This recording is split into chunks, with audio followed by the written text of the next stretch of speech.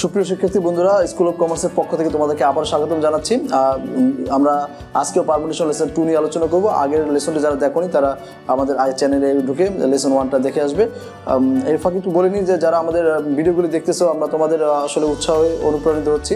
তোমরা আমাদের চ্যানেলগুলিতে সম্পূর্ণ ভিডিওগুলি না দেখে থাকো, তোমরা ভিডিওগুলি দেখবে এবং আমাদের চ্যানেলটা অবশ্যই সাবস্ক্রাইব করবে এবং লাইক শেয়ার তো অবশ্যই করবে। আর এছাড়াও কোনো সমস্যা যদি দেখা দেয়, আমাদের কথাবার্তা ভুল হতে পারে, তো ভুলটা অবশ্যই আমাদের কমেন্টে জানাবে, আমরা ভুলটা শুধরে নেওয়ার চেষ্টা করবো। এছাড়া অন্য কোনো লেকচার প্রয়োজন হলে সেটা কমেন্টে জানালে আমরা পরবর্তীতে ওই লেকচার নিয়ে আলোচনা করার চেষ্টা করবো। তো আমরা শুরু করি।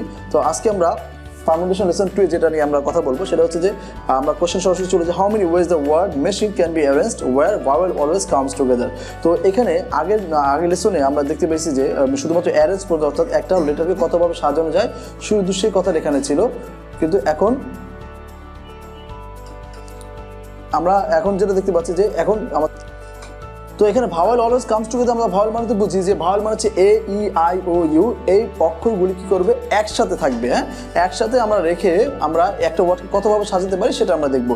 তো প্রথমে এমনকি আমাদের কিন্তু দেখতে হবে যে এখানে কোনো ডাবল বা রিপিটেড ওয়ার্ড আছে কিনা, রিপিটেড লেটার আছে কিনা। আমরা দেখতে পাচ্ছি এম একটাই আছে, এও একটা, সিও একটা, এইচও একটা, আইও একটা, এনও একটা, ই একটা, তার মানে আমার এটা নন রিপিটেড। তো আমি যেটা করবো সেটা হচ্ছে কী করবো, আমি আগে ওয়ার্ডটা লিখবো M A C H I N E. যেহেতু বলছে ভাওয়াল সবসময় একসাথে থাকবে, এই কথার মানে হচ্ছে আমাকে এই ওয়ার্ডটাকে এখন এইভাবে সাজাতে হবে। অর্থাৎ আমি এইভাবে ভাওয়াল অলওয়েজ কামস টুগেদার বা যে কোনো কিছু একসাথে থাকতে বলে আমি প্রথমে একটা ব্র্যাকেট নেব। ব্র্যাকেট আমি ভাওয়ালগুলিকে আগে অ্যাডজাস্ট করে দিব। ভাওয়াল কী কী আছে, প্রথমে আমি দেখতে পাচ্ছি এ আছে, এরপরে আই আছে, ই আছে, তার মানে হচ্ছে এ আই ই। আচ্ছা, এ আই বাদে এখন যা যা আছে রিমেনিং যে লেটারগুলো সেগুলো লিখে বলবো। লেখা আছে এম সি এইচ এন।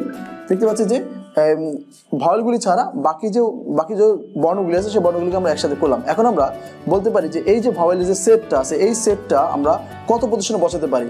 আমরা বসাতে পারি এই পজিশনে 1 2 3 4 এবং সর্বশেষ 5, অর্থাৎ এই 5 পজিশনে আমরা এই ভাওয়ালের সেটটাকে বসাতে পারি। তাহলে আমরা বলতে পারি যে আমরা 5 ফ্যাক্টোরিয়াল মান যত হবে তত উপায়ে আমরা এই ভাওয়ালটাকে একসাথে রেখে আমরা এই ওয়ার্ডটাকে সাজাতে পারি। আচ্ছা, তাহলে 5 ফ্যাক্টোরিয়াল এর সাথে আমাদেরকে যেহেতু এখানে 3টা বর্ণ আছে, এই 3টা বর্ণের জন্য লিখতে হবে 3 ফ্যাক্টোরিয়াল। এখানে যদি 2টা বর্ণ থাকে 2 ফ্যাক্টোরিয়াল, 3টা থাকলে 3 ফ্যাক্টোরিয়াল। কারণ কি, কারণ এই 3টাকে সর্বোচ্চ 3 ফ্যাক্টোরিয়াল উপায়ে সাজানো যাবে। কারণ এ আই ই কে আমরা লিখতে পারি এ ই আই, আমরা আরও লিখতে পারি ই এ আই, আমরা আরও লিখতে পারি আই এ ই। আমরা এভাবে টোটাল আমরা 6 ভাবে লিখতে পারবো। কারণ কি, কারণ আমরা জানি যে 3 ফ্যাক্টোরিয়াল সমান হচ্ছে 6, অর্থাৎ যেহেতু 6টা আছে তার মানে হচ্ছে এটাকে আমি আরও 2 স্টেপ বাড়িয়ে 6 উপায় আমরা এটা লিখতে পারবো। তার মানে 3টা যদি থাকে তাহলে লিখবো 3 ফ্যাক্টোরিয়াল, এখানে 2টা থাকলে লিখবো হচ্ছে 2 ফ্যাক্টোরিয়াল। এবার 2টা গুণ করবো। গুণ করার সিস্টেমটা কি, আমরা 5 ফ্যাক্টোরিয়াল মান কত পড়েছি, 5 ফ্যাক্টোরিয়াল মান কত আমরা জানি, 4 ফ্যাক্টোরিয়াল মান হচ্ছে 3 ফ্যাক্টোরিয়াল মান হচ্ছে 6, তো 4 ফ্যাক্টোরিয়াল মান হচ্ছে 24, 5 ফ্যাক্টোরিয়াল মান হচ্ছে 120, তো 120 দিব। আর 3 ফ্যাক্টোরিয়াল মান কত 6, তার মানে আমরা যদি বলি যে 6 × 120 সমান হচ্ছে 720, তার মানে আমরা বলতে পারি 720 উপায়ে এই যে ওয়ার্ডটা আছে মেশিন, সেই মেশিন শব্দটাকে ভাওয়ালগুলোকে একসাথে রেখে আমরা মোট 720 উপায়ে রেখে সাজাতে পারি। তো আশা করি এই বিষয়টা বুঝছো। আমরা এই লেসনে আরেকটা বিষয় দেখবো, যদি এই মেশিন শব্দটার জায়গায় অন্য কোনো শব্দ থাকে যেখানে হচ্ছে রিপিট লেটার আছে, এমন একটা লেটার আমরা এখানে লিখবো। তো আমরা একটা ওয়ার্ড লিখলাম লেটার। এখন আমাকে কি করতে হবে, লেটার শব্দটাকে এখানে লিখতে হবে। তো আমি লিখলাম লেটার। এখন প্রথমে আমাকে দেখতে হবে যে ভাওয়েল আছে কিনা। এখন আমরা দেখতেছি 2টা ভাওয়েল আছে, তো 2টা ভাওয়েলকে আমরা কি করবো, 2টা ভাওয়েলকে আমরা একটা ব্র্যাকেট দিয়ে 2টা ভাওয়েলকে আমরা একসাথে করলাম। এখন আমরা রিমেনিং যে লেটারগুলো আছে সেই লেটারগুলো লিখে বলবো LTT R, এই যে লিখলাম। এখন আমাকে দেখতে হবে এই যে ভাওয়েলের সেটটা আছে এটা আমরা কত পজিশনে বসাতে পারি।